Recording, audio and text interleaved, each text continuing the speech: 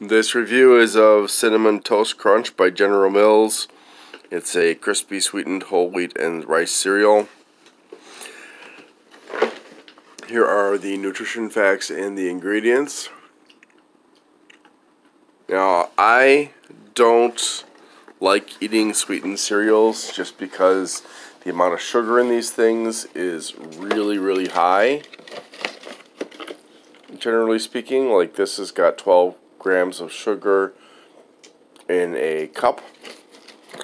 That's a fairly large amount of sugar. However, what I do is I mix this with like this kind of cereal, which doesn't have any added sugar, to give it flavor. And this is what it looks like.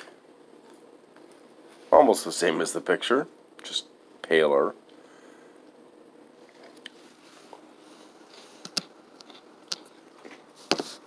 It's crisp.